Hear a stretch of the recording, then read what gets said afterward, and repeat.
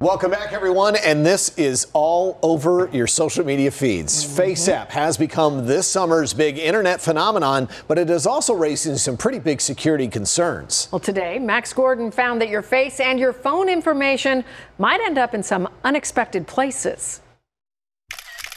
It's a new trend using FaceApp to make yourself look old. Using these really powerful deep learning AI tools to take people's photos and compare those to other photos of how people age. But before you download the app and snap a pic, you might want to know where it's going to go. For this to work, it's taking your picture and everybody else's picture and putting it into a database, so you got tens of millions of pictures. And when you download the app, you're agreeing for your picture to be used in any way the company sees fit. What you don't know is, does that picture link back to me?